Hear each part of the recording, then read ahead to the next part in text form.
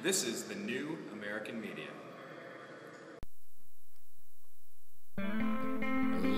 Live from the Milky Way galaxy, the solar system, planet Earth. What was that, third rock from the sun? North America, the United States of America, California, Los Angeles, to be specific. Hello, everybody. Happy Friday. Welcome to the Unhappy Hour here on thenewamericanmedia.com. My name is Brian Engelman, and I'm going to be your host. And what are we doing today? What are we doing today? What are we doing today? We're going to be talking about sports. Yes, it's going to be a nice little change of pace from a lot of the stuff that we normally talk about here on thenewamericanmedia.com. Of course, we split it up into two different sections. One section is called the Unhappy Hour, and it's sports, because, it's such a nice little distraction, nice little soap opera to watch. And, of course, we have another show called Agree to Disagree. Our special guest coming up at 5 p.m. Pacific is going to be Dr. Catherine Albrecht, talking about the NSA and spy chips and smart meters and Edward Snowden and all of these other fantastic things, and where we lose our civil liberties, where the Fourth Amendment is thrown out the window in the guise to protect us and keep us safe. We no longer have any privacy, according to some people, but the Constitution says differently. But that's coming up later. For now, what we're going to do is we're going to talk strictly Browns. It's a segment that we have not really had the opportunity to delve into very much, but last week Brandon Odell graced us with his presence, and we went through a synopsis and overview of the Cleveland Browns offense. What we're going to do today is Cleveland Browns defense. Do us a favor, you can check out the archive shows in several places. Our homepage, thenewamericanmedia.com. Click on sports. It's archived right there. You can also go and subscribe. Please click subscribe, youtube.com/thenewamericanmedia. It is archived over there. Leave your comments, share it with your friends. Definitely join the conversation. Let's talk some Cleveland Browns. And then, of course, our Facebook, search The New American Media. Put spaces in it, I think. Yeah, whatever. The New American Media. Like our page. And on Twitter, we're at American_media_. So without further ado, let's get Brandon into the program, shall we? Talk some Browns.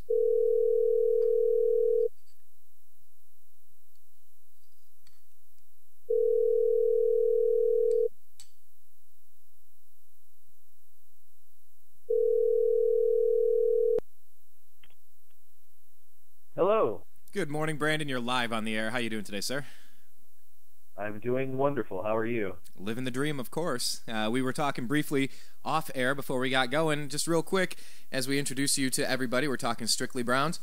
You had a bit of a little announcement. You're going to go on a reconnaissance mission to see what they're up to over with at Brownies Central. I guess you're not going to Berea. You're going to the real deal down by the lake, but figured you might want to tell people about that.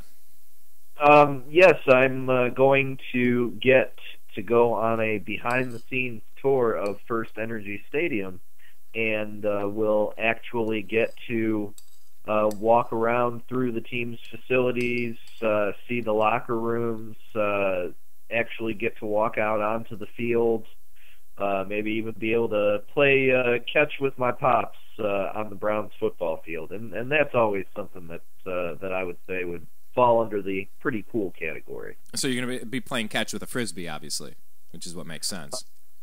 Yes, ultimate Frisbee, so it's more like football at least. I figured either lacrosse or Frisbee playing catch. No, that is very cool. I hope you have fun, and like I said, if you got a couple of pictures, send them over this way. We'll put them out on our Twitter and Facebook feed. Let people check it out.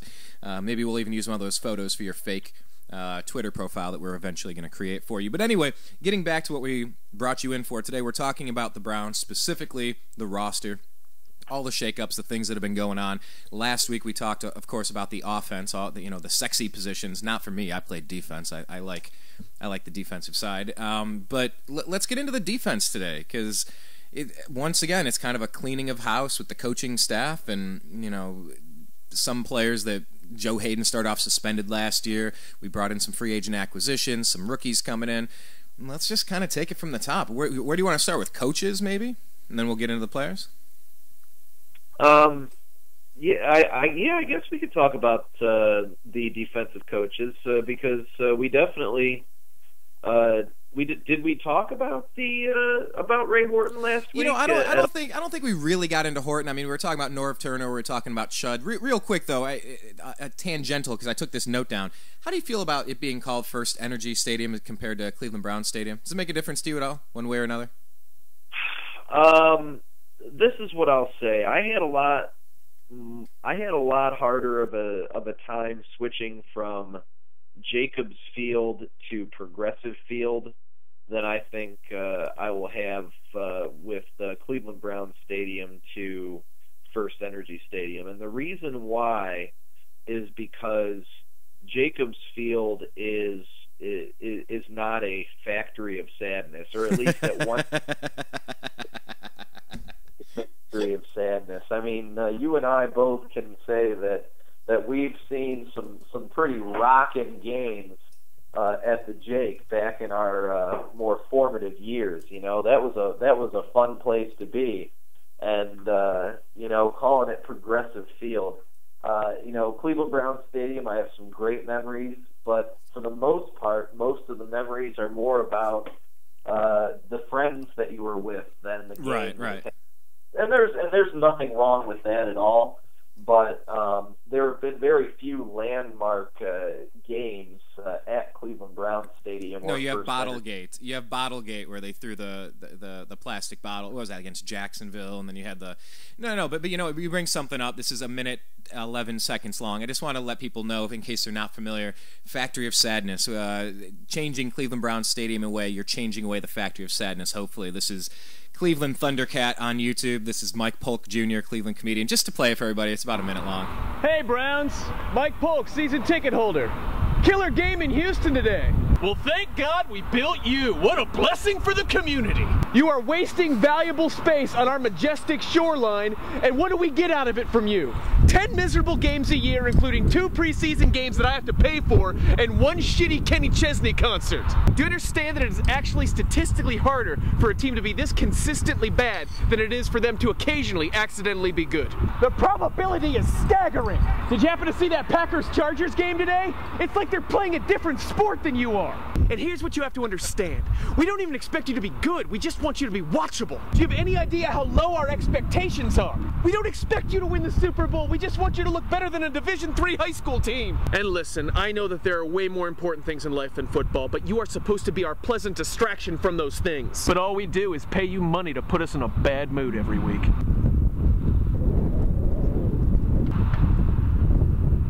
You are a factory of sadness! I'll see you Sunday.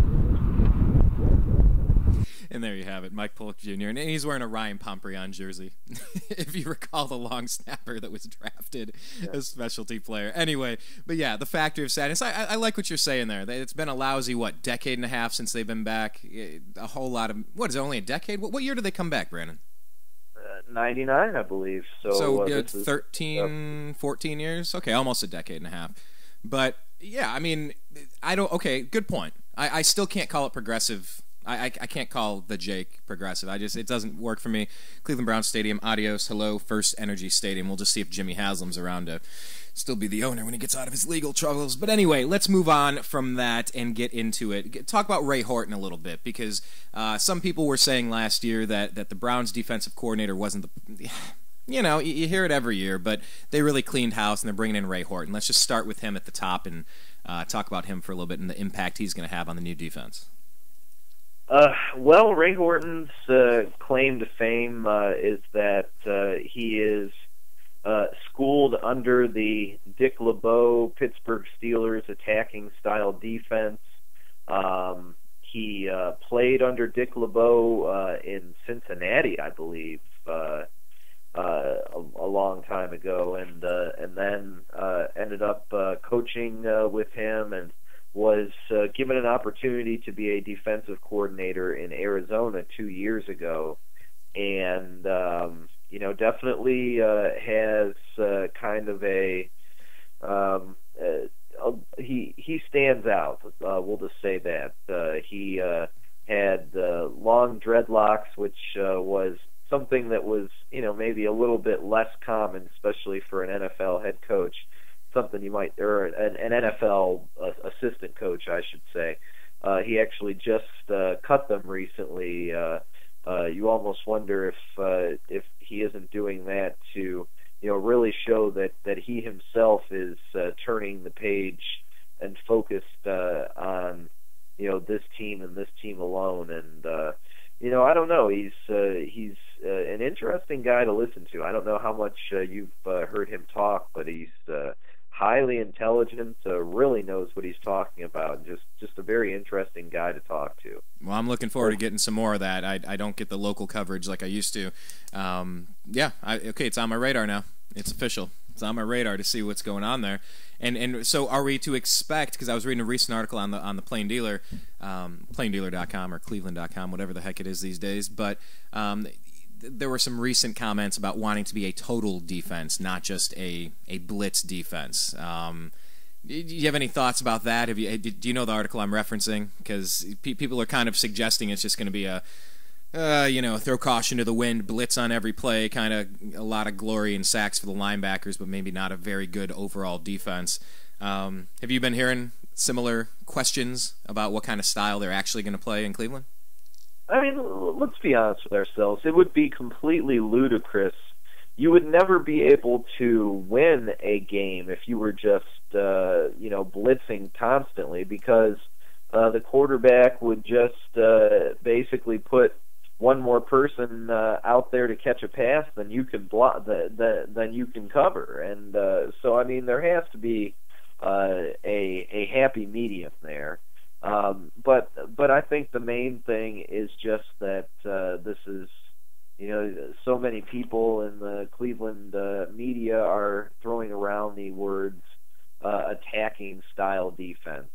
Whereas last year or last 2 years, the defense has been more reactive rather than proactive. The hope is that some of the defensive backs will be able to cover their guys man-to-man more than they had to do last year, where they played a little bit more zone. And if it can all come together, this team definitely has some real quality and some real depth in the front seven that Ray Horton can do a lot of fun things with. Well, why don't we start right in the middle with the big guy, Phil Taylor. He sat out practice on Thursday, a calf strain that he's had since last week. Big boy, 3 years in, out of Baylor, former first-round pick. Let's start with the big boy in the middle, because in a 3-4, it kind of changes the dynamic of what that down lineman is going to mean. Talk about Phil Taylor. Well, the hope is that Phil Taylor can be a Casey Hampton or Haloti Ngata. Well, Casey Hampton is would be good. Haloti Ngata would be even better. But that type of inside defensive presence at tackle. You think about the player for Cincinnati, that is Carlos or Geno Atkins. Is thought of as being one of the best defensive tackles in football. So each of the other three teams in our conference has this premier defensive tackle that everyone fears having to line up against. And our hope is that Phil Taylor can continue to progress into ours by staying healthy and being a real run stopping and really collapsing the pocket type of force. Well, he's shown flashes of that brilliance. He's shown flashes of it, and he's not the only big boy on the roster, though. Before we move around too much, there are some other big boys on the roster. I'm not sure how we want to do this. If we want to talk about Kitchen first, or Billy Wynn, or some of the other guys, or if you just want to go to the ends, take it whichever direction you want to, B. Well, let's talk about the players that will be contributing most to the defensive line, and then we can just briefly mention some of the backups. When you're talking about the other starters in a 3-4 defense, you have 3 defensive linemen, and so your first starter is Phil Taylor in the middle, and then you'll have 2 players at end in Ataba Rubin and Desmond Bryant. First, Ataba Rubin had a little bit of a down year last year, was really looked upon as being an up-and-coming defensive lineman. I think he's going into about his 6th season now. Really probably looking to just be a little bit more dominant, had some injury issues. He's fully healthy, and maybe even healthier than Phil Taylor is. Obviously, he said Phil Taylor had to sit out practice the other day, so we'll keep an eye on that situation. On the other side, another guy who's been dealing with some at least minor injuries through camp. I think he's been practicing the last couple of days. Des Bryant, our Des Bryant.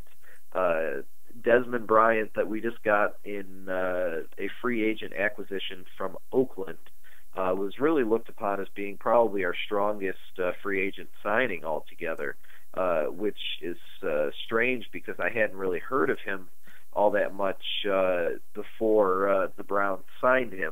But he is really basically meant to be another high-pressure, intensity guy who can really get to the quarterback and make plays. So the defensive starters are looking pretty solid. And when you think about the backups at D-line, the main thing that Coach Ray Horton is going to want to do is to be able to continuously rotate guys, because when you can keep guys that fresh on defense, especially the front seven, you're really going to be able to put some real heat on the quarterback.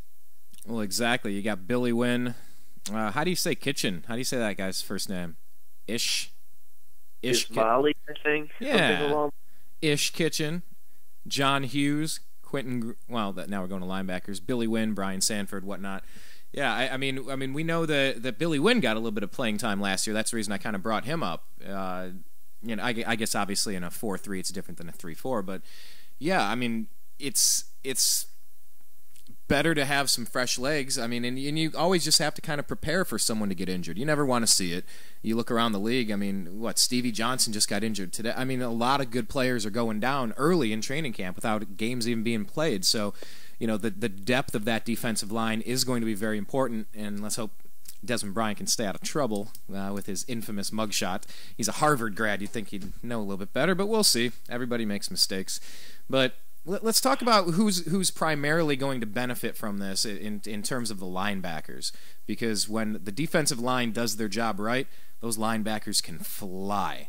So do you start with DeQuell Jackson probably as the leader of that team? Who is the leader of the Browns defense? Is it Hayden? Is it Jackson? It's got to be Jackson, right? It's absolutely DeQuell Jackson. DeQuell Jackson basically is to this Browns defense what Ray Lewis was to the Ravens. He's that vocal leader who is the elder statesman in the locker room. And obviously Ray Lewis had been around quite a bit longer than DeQuell Jackson. But the fact of the matter is that he's a respected leader who has produced on the field. He's gone through injury issues in the past. He's been healthy for about the last 2 years now, but he missed almost 2 full seasons prior to that or whatever. And so he's really just truly put together a string of a couple of really solid seasons. And any team, DeQuell Jackson would be starting an inside linebacker for 32 out of 32 teams in the NFL. He's an excellent player, very well respected. If you talk about on the other inside linebacker spot, Craig Robertson is a name that is still a little bit under the radar, a little bit new to Browns fans. But Craig Robertson, an undrafted free agent in 2012 out of North Texas University. If you remember, that's actually where I believe it was Sean Thompson. Remember the Browns' second round draft? Yes. Went to school. But Craig Robertson, an undrafted guy, basically made it on effort in training camp last year, and ended up playing some pretty good football in a reserve role for the Browns last year. Finished second on the team in tackles, and he, if you remember, was one of those linebackers along with L.J. Fort who intercepted Mike Vick on that opening day game last year. Was that four interceptions on that game? It was even more than that. It was 6 or something like that. A lot, yeah. It was way more than we should have had and still lost the game, that's for sure. But that's another story. But anyway, Craig Robertson made some plays last year, and Ray Horton calls him his ace in the hole, and basically is saying that there are a lot of good things that people are going to find out about this guy this year if he can stay healthy just like anybody else. Wait. You're saying L.J. Fort is the ace in the hole, or Robertson? I think I lost you. Robertson. Oh, L.J. okay. L.J. Fort's a guy who will, be kind of coming off the bench and mostly will make his mark on special teams. Okay. One injury happens and things change. And you also have James Michael Johnson in the middle as well. He was a draftee last year that a lot of people really thought was going to be the next star linebacker, and at least so far, it looks like Craig Robertson is ahead of him on the depth chart. Now, as far as the outside linebackers go, this is an interesting issue. You have really 3 true starters because of the fact that you have first-round draft pick Barkevious Mingo, you have second-round draft pick from a few years ago, and really probably the best pass rusher on the team altogether in Jabal Sheard. And then you have the team's newest acquisition from the Baltimore Ravens, Paul Kruger. And so you have 3 guys who hopefully can really get to the quarterback and really cause some disruption, especially if those defensive linemen up front are tying up the linemen like they hopefully should be able to. Yeah, it's weird seeing that Jabal Sheard's going to come off the bench there. Third year in out of Pitt. But that's the thing, is I don't think he will. Everything that they're saying in Cleveland right now is that Jabal Sheard actually is very much outshining what everyone's expectations were going to be, and is playing far, far better than people thought he would, trying to make the switch from defensive end to outside linebacker. And supposedly so far the transition has been quite smooth. Well, so where do you put him then? You're not going to put Kruger on the bench. You're not going to put your number 1 draft pick on the bench. That's the thing, that they believe that Mingo is going to be coming off the bench in this first season for him. And he'll be doing something similar to what the San Francisco 49ers did with one of their star pass rushers, or I should say their star pass rusher, Aldon Smith. And supposedly Mingo is built about the same as Smith, in that he's a little bit thinner. If you see him, the footage of him in practice versus the offensive lineman, he looks very thin. I mean, he looks like he's a tight end or even a big wide receiver. He's 6'4", 240. So 233. And so he's definitely, I mean, he doesn't look quite like what you would think of as a prototypical 3-4 outside linebacker. But they're going to give him a chance to get some big-time playing time because of the fact he's a first-round draft pick. He's a high first-round draft pick. So even if he's coming off the bench, don't worry about the fact that he's not getting any playing time, because they're going to make sure that they get their money's worth out of Barkevious Mingo. Well, and if they're going to be blitzing a bunch, you bring him off the bench, he'll play third downs to put the pressure on. So what? Exactly. Anytime, being in there, and, you could, excuse me, sometimes you could have Mingo coming in from outside linebacker and move Jabal Sheard up on the defensive line. I mean, if there's anyone that's used to being in a down lineman kind of stance, it's Sheard. And so imagine having all 3 of them rushing the quarterback at the same time. I know, and maybe put 2 defensive ends side by side and let them tango and twist and do different stunt moves. Just thinking about how, would you say linebacker was? Because I'm trying to ask if linebacker was our biggest weakness on defense last year. It's kind of a loaded question because there were several problems, but I mean, you traded out with Mingo, with Kruger, and then you keep Jackson and Robertson stepped up and Sheard there as well, and you're like, those are some solid linebackers, you would think. I think linebacker has been the biggest improvement on the team in the offseason, and I think that they're definitely in really good shape at outside linebacker right now. You also have Quentin Groves, who was a guy that Ray Horton liked when he was coaching in Arizona, and followed his coach here.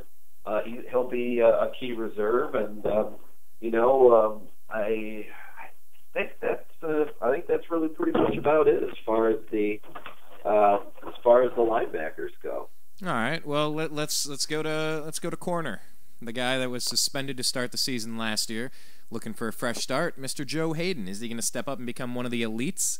Has he already been there, or does he have it in him? How do you answer that? Well, first of all, you mentioned just a minute ago about the fact that you thought maybe the linebacker was the biggest weakness on the team last year. If it wasn't linebacker, it was probably corner, because Joe Hayden missed 5 games, 4 because of a suspension and 1 for injury.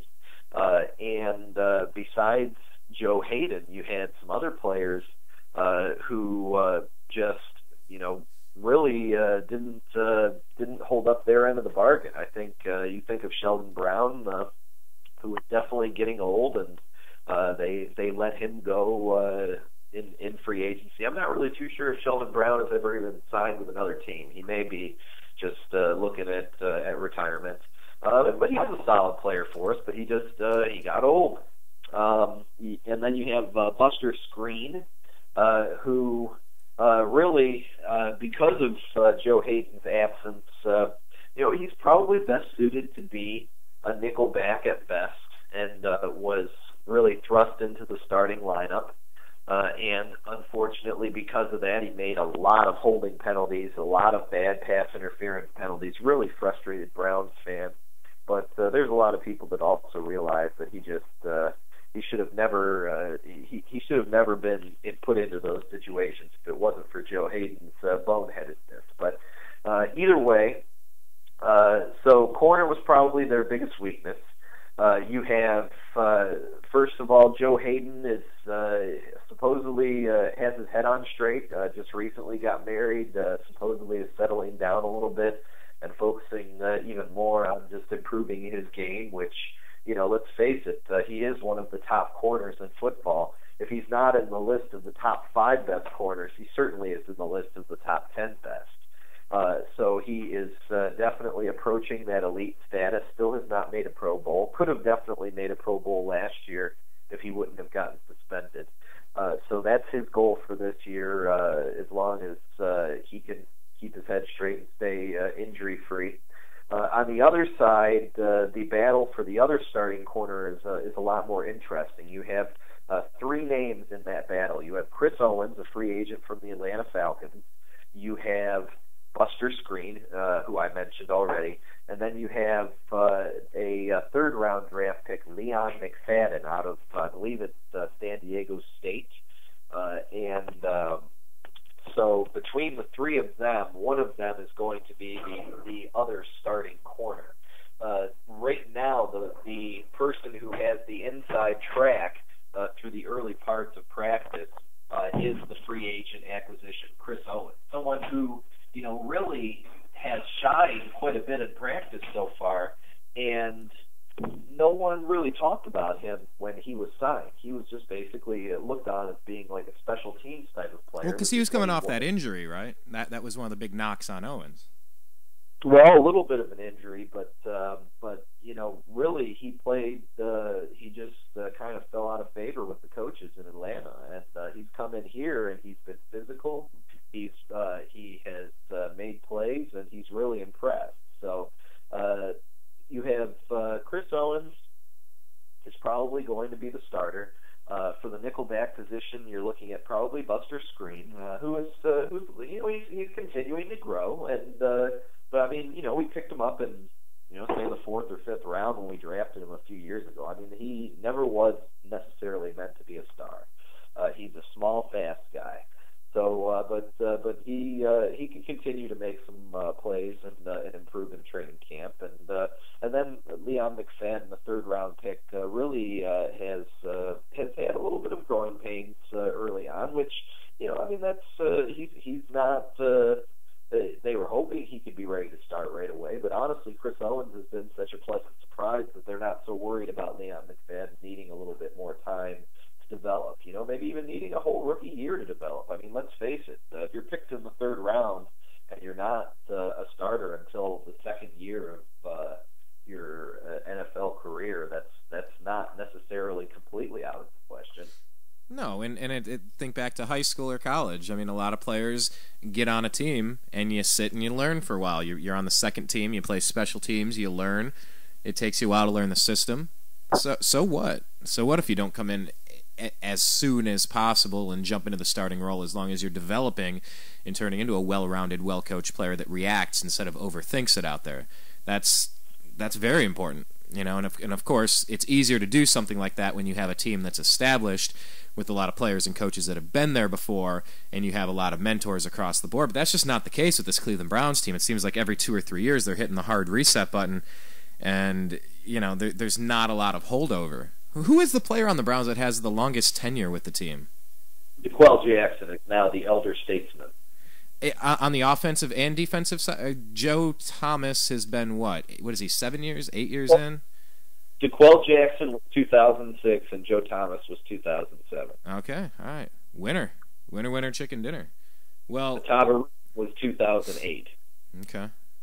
It's just crazy. There's so many fresh faces on the team, and can't say I miss a lot of the players that have gone away because they obviously weren't getting the job done. Can't say I miss the coaches because they weren't getting the job done. So I mean, you don't miss Scott Fujita? I'm going to talk bad about the guy. That was a cool guy, and he does a lot of good things in the community and stuff like that. But just never could get out in the field for us. So yeah, you're right. It's hard to miss a lot of these guys. But we talked about corner. You have the safeties as well. T.J. Ward is certainly looking like he's going to be, he'll be the starter at strong safety, and people his ability has never been questioned. His problem has always been staying healthy, and so he's hoping to really be able to play at a high level for a full season this year. The free safety spot is another camp position battle. You have a couple of kind of lowly touted players. You have two really who were second-year undrafted free agents, in Johnson Banamosi and Tayshawn Gibson. Tayshawn Gibson ended up starting a couple of games at the very end of the season last year. And has the inside track to start, but then again, he's also been injured for a few days here in training camp. They're saying that he should be back and should be fine, but as they say, never let them see your backup. And so he wants to get back out there as quickly as possible. So the coaches aren't starting to see Johnson Banamosi making some plays, who was a special teams demon last year, and ultimately I think that's where they'd like him to be, but is learning the safety position after moving over from corner. You also have Jamoris Slaughter, who was a 6th-round draft pick out of Notre Dame, who blew out his Achilles tendon this past season, and in like the second game or something like that. And if he wouldn't have done that, probably would have put together a season that would have put him, he was projected as a 2nd-round draft pick. So he's coming back from that, and he was sort of one of the Browns' investment picks. And so as he continues to rehabilitate, he might be a name that you end up hearing a little bit more out of. I really think that's pretty much about it. The defense is certainly, they've invested some money in it. Between the free agent acquisitions and the draft picks, I mean, their top free agent acquisitions were for the defense, and their top 2 draft picks were for the defense as well. So, I mean, it's certainly obvious where they wanted to really invest their energies, and and hopefully it pays off. Well, you know what? It makes a lot of sense. Number one, I'm going to miss Scott Fujita more than I miss LaCharles Bentley. We can get that out of the way real quick. But yeah, I mean, you look at what the Browns did, last season. What did they get? They got Brandon Weeden at quarterback. They got Trent Richardson at running back. They got offensive lineman Mitchell Schwartz. They got Josh Gordon. They got their offensive aggression out last year. Give them a chance, get a year under their belt, come out strong this year. We're leaning on you. This year was an all-defense year. I'm totally fine with going, almost all defense after the offensive splurge that Holmgren went on trying to save his job last year.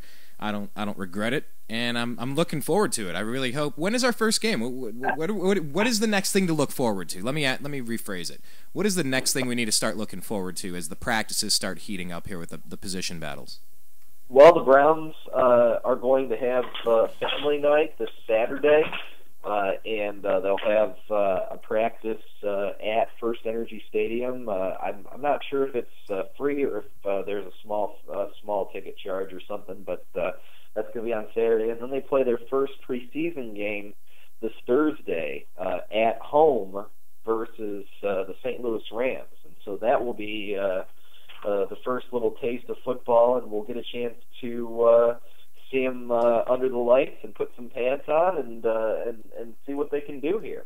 Well, I'm certainly looking forward to it. I love this transition as we shift from basketball and we start thinking about baseball playoffs and Cleveland Browns action. So, hey, real quick, the Indians are riding. Let's go into overtime just for a second, and I'll let you bounce here. Any thoughts on the Tribe? Are you starting to follow them any more closely now that they're really kind of hanging tight instead of dissolving in the second half like they've been so accustomed to getting the fans excited and then letting them down the past few years? Any thoughts on the Tribe? Well, I've always, I've definitely been one who has still followed them pretty closely the whole year. I really enjoy, I cook a lot, and I really enjoy listening to the Tom Hamilton radio cast of the Indians. I think Tom Hamilton does a great job. So I usually listen to at least like the first 2 or 3 innings while I'm cooking and cleaning up and stuff like that. And have certainly been much more interested in what's going on over the last few weeks. They're actually already down 3-0 second inning to Miami right now. So they're Ubaldo Jimenez was not pitching his best so far, and we all know that that can get out of hand in a hurry with him. But overall, definitely been pretty happy with what I've been seeing from the Tribe lately, and all year they've certainly shown the ability to come back late in games. It's just a matter of how streaky they've been. So the main thing is everybody in the AL Central right now, from the top 3 teams, the Tigers, the Indians, and the Royals, are all red hot at the same exact time. Right, it's crazy. Nobody is gaining ground on anyone else, and the Tribe has to win 2 of 3 in Miami this weekend, if not all 3 games, and then they're going to come home and they're going to play the Tigers in a 4-game series. Huge. And imagine if both the Tribe and the Tigers sweep their series. Obviously, the Tribe's already down 3-0, but it is to Miami, so they can certainly come back. The Tribe sweeps the series with Miami. I believe, don't quote me on who the Tigers are playing right now. I'm not sure. I think they just finished up a series with the Nationals. I'm not sure who they're playing. They got the White Sox. White Sox right now. White Sox, okay. So imagine the Tigers sweep the White Sox. Both teams come in with 8 or 9, 10, 11-game winning streaks and stuff like that. How big of a Monday night walk-up crowd do you think the Indians are going to get? Oh yeah, absolutely. Yeah, it'd be really nice to see the community support them, and they're still not packing the Jake Progressive, whatever the heck it's called, but It is fun. I mean, you look at ESPN.com, the headline stories about the Royals still being in the AL Central race with a 9-game winning streak. Final question in overtime here, and we'll let you bounce. Any thoughts on Ohio State being the number 2 preseason team in all of the land? Are you getting excited for Urban Meyer's round 2? I mean, it's pretty well deserved. I mean, the team went undefeated last year against the light schedule, but undefeated nonetheless, and they bring back Braxton Miller, who is certainly going to be an early Heisman, favorite. And I mean, let's face it. Next to Johnny Manziel, Braxton Miller might be the Heisman favorite. So we'll just have to wait and see what happens. Braxton Miller certainly seems to have his head on a lot straighter than Manziel. But you know what? I wasn't necessarily an angel myself when I was 19, 20 years old. But at the same time, too, I made sure that I fulfilled all my commitments and got my stuff done. And there's a heck of a lot of guys that are Johnny Manziel's age that play college football that are still partying their butts off, at the right times,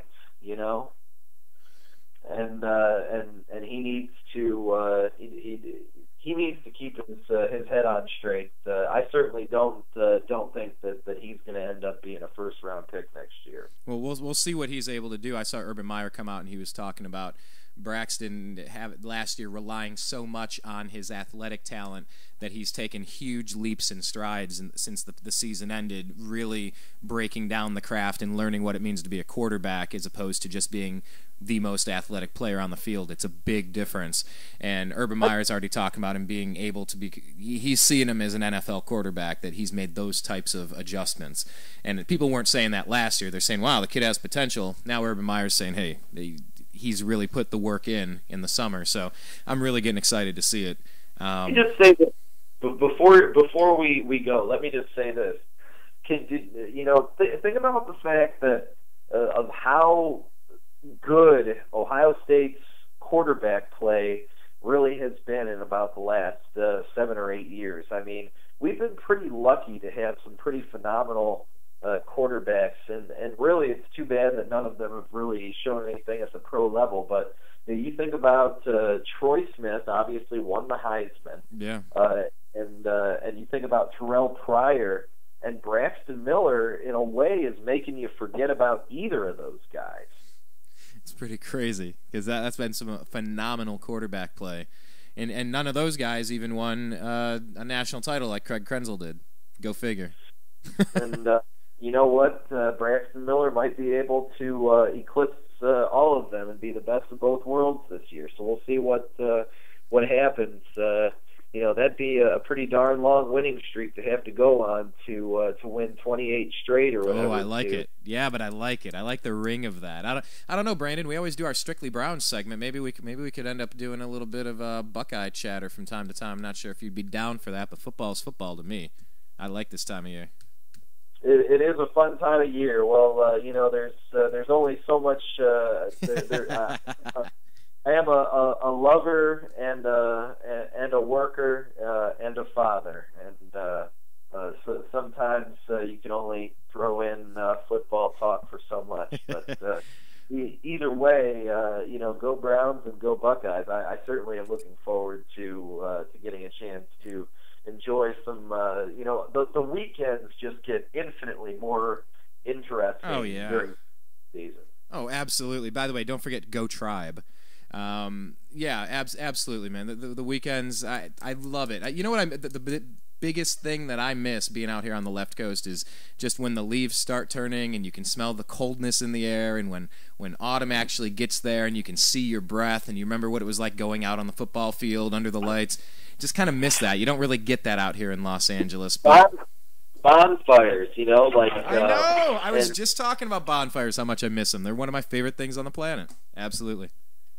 And there's nothing better than sitting around by a bonfire, having some beers, and just enjoying life. Maybe coming out from a haunted house and you get like some hot apple cider that they'll sell at the concession stand. That's good stuff right there. I thought you were going to talk about some hot high school girls as you're... Anyway, I thought you were going a different direction. Of course, I mean when we were both in high school.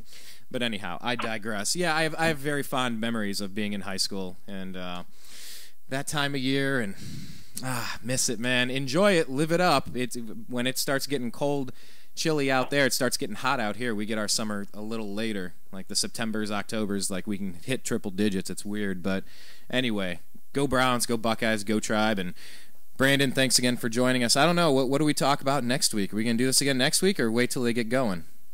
Well, it's going to be a little tough because I will be on vacation. That's right. Well, do me a favor, get those pictures, go behind the scenes, and send us some cool pictures, would you? That'll suffice. I'll talk Tribe next week. I definitely will, and you know what? It'll hopefully be a fun week to be in Cleveland with the Tribe playing Detroit at the same time. All right, pal. Well, hey, thanks for joining us, and we'll be talking again soon. Have a blast touring the facility. All right. All right, that sounds great, and go Browns. Go Browns. That is Brandon Odell, everybody. Good friend of mine. College roommates. We were radio co-hosts for about 3.5 years at WFAL Falcon Radio. Never really worked on the radio guy voice. I think it's weird. But anyway, that's Brandon. We're talking strictly Browns. And then a little overtime because, come on, don't forget the Buckeyes are going to be fun. The Tribe, lots of good stuff. It's nice taking a break from basketball for just a minute. Just some great coverage with Zach Barris, NBA scout, that's joined us over the past 2 years. It's all archived. Take a look. But, man, it's nice to think football and baseball playoffs again. So, talking about those shows with Zach and the other shows that we've done, please do us a favor. Check out all of the places where you can find us. That would be thenewamericanmedia.com. Tons of content under politics and sports. You can find our show Agree to Disagree, where today we're going to talk with privacy expert Catherine Albrecht, Dr. Catherine Albrecht. Coming up in a couple of minutes, you can listen to it live at thenewamericanmedia.com. Click on that little TNAM radio icon and check it out. Do us a favor, subscribe to our youtube.com/thenewamericanmedia channel. We would appreciate that. Leave your comments, share the content with your friends, embed it on your YouTube, on your Facebook page. Search The New American Media on Facebook, like our page, and follow us on Twitter at American_media_. So we're going to hit a hard reset, take a quick break for just a few moments. Yes, you blend the words together, you get a strange word, minions. For just a few moments, and we're going to be back with Dr. Catherine Albrecht talking about all the ways that everyone's trying to spy into your life and sell your data and hack your stuff, and what the heck do you do about it? How do we reverse this stuff? How do we protect ourselves from creeps that are listening through our windows and looking in through the cracks in our doors? It's just creepy. It's Orwellian. It's 1984. It's nuts. So that's why we split it up. Sports time is fun time. Now we're getting ready to dig into the main course here. We're going to really get into some of the things that have been bugging me lately with the Edward Snowden trial and the NSA spying, and it just goes on and on. And Catherine, we've heard her work before. We're really interested in getting her opinion on some things. So we'll be back in just a minute. My name is Brian Engelman. This has been Strictly Browns, a subdivision of The Unhappy Hour here at the TNAM Radio Network on thenewamericanmedia.com. Appreciate your time. We'll be talking with you again in just a few. So we're going to press pause, and you're going to stick around.